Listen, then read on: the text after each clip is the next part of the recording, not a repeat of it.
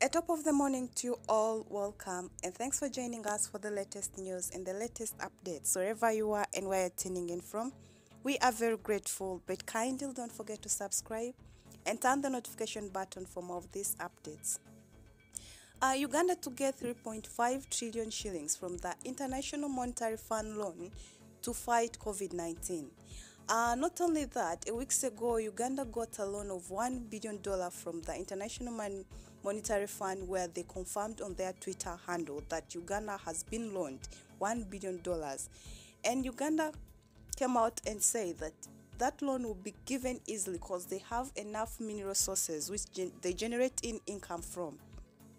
The Auditor General had in the 2019-2020 financial year report cautioned that if the government does not restrain its hunger for loans, the debt will be unsustainable and future governments will not be able to borrow. Once again, thanks for joining us. Let's take a quick look into some of these details. The government is asking for another loan of $1 billion from the International Monetary Fund to mitigate the impact of COVID-19 on the country's economy, the Finance Ministry confirmed on Wednesday. However, this comes a few months after the Auditor General, Mr. John Muwanga, warned that the country's national debt has escalated and that it was becoming unsustainable. The International Monetary Fund yesterday said the 3.5 trillion shillings, which is $1 billion loan, will help Uganda tackle the near-term impact of COVID-19 and its recovery by safeguarding macroeconomic stability and generating more inclusive growth. International Monetary Fund staff have reached the agreement with the Ugandan authorities on a medium-term program that could be supported by International Monetary Fund resources of about $1 billion, which is roughly 3.5 trillion Ugandan shillings, under the extended credit facilities. Mr. Amine Mati, an International Monetary Fund official, said in the statement. He added that the staff-level agreement is subject to the International Monetary Fund management approval and executive board considerations, which is expected in the coming weeks. According to the statement, the agreement followed meetings held between 25th and 28th, attended by the International Monetary Fund staff team, Minister of Finance Matia Kasaija, Acting Permanent Secretary and the Secretary to the Treasury, Mr. Patrick Okailap, and the Central Bank Governor, Mr. Emmanuel Mutevire. The Finance Ministry spokesperson, Mr. John Muwanga, confirmed to one of the medias that the meeting happened and that the agreements about the loan were made.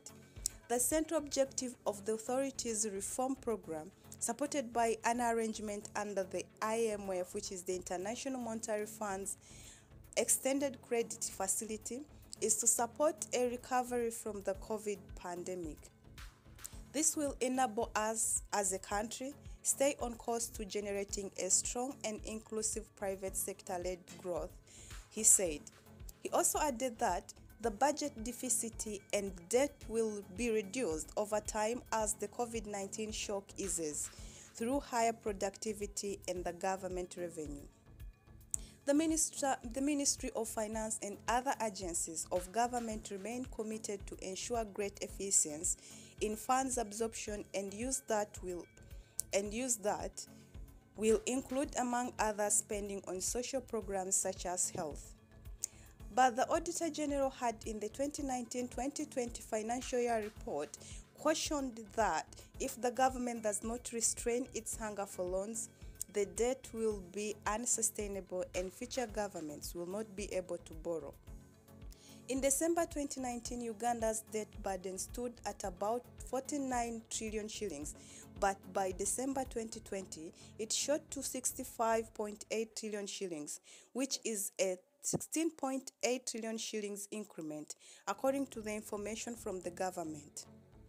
This caused a considerable increase in the debt GDP ratio to 46% as of 2020. but the International Monetary Fund says it will continue to give loans to Uganda to close financing gaps and help in recovery from the impact of COVID-19. Uganda's economy has been hit hard by the COVID-19 pandemic that eroded people's livelihoods.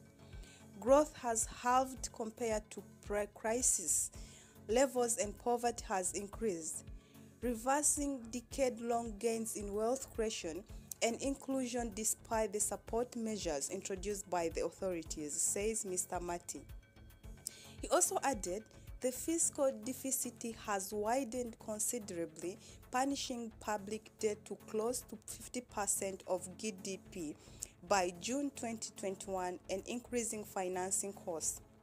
Emergency financial assistance from the International Monetary Fund and the World Bank helped close financing gaps and supported mitigation measures, but important physical and external financing needs remain over the next few years. Mrs. Shs3.5t, the head of Anti-Corruption Coalition Uganda, said, even in countries that did not borrow money as much as Uganda did to cushion the population from the effects of COVID-19, their COVID-19 figures in terms of percentages of the population are not as far from Uganda's. The problem is not that we are borrowing excessively. It is that we are borrowing for the wrong reasons.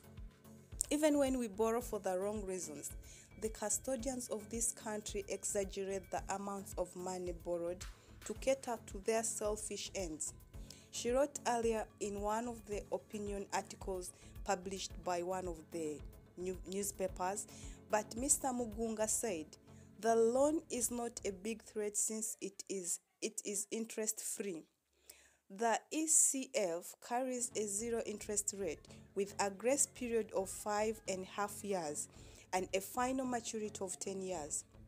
The duration of Uganda's ECF supported program is 3 years for a loan of about $1 billion, disbursed in semi-annual tranches, he said. Well, that is it, but the fact remains Uganda borrowed $1 billion from the International Monetary Fund, and now it's looking forward to go back and get another $1 billion, which is roughly 3.5 trillion Ugandan shillings from the International Monetary Fund. And the International Monetary Fund said that they always keep on giving loans to Uganda to fight its problems. They don't have problem with giving loans to the government of Uganda. Once again, thanks for watching. That is it for now. We'll keep on updating you with more of this, but kindly don't forget to subscribe and turn the notification button for more of these updates.